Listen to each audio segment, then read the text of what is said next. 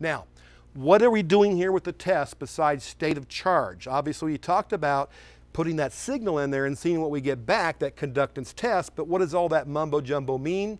This is the easiest way to describe state of health. The state of health of a 12-volt battery designed to do a certain job is measured in the cold crank amp specifications.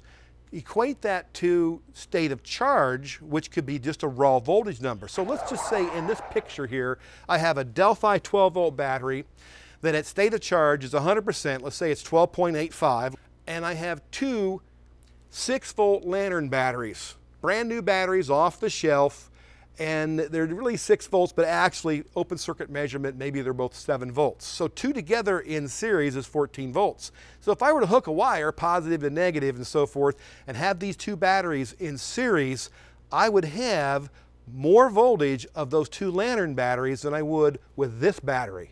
Now think about it, which of those two scenarios would start a big engine better? This battery or a couple of completely brand new off the shelf 6-volt lantern batteries in series? Obviously, you know the answer to the question.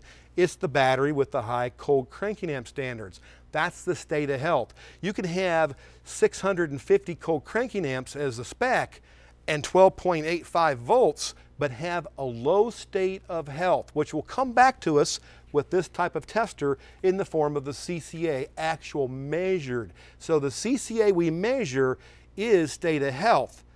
State of charge is what we see with this or this, just raw voltage. You need to have both up to specifications before that battery can either be condemned or be given a clean bill of health and left in the customer's vehicle.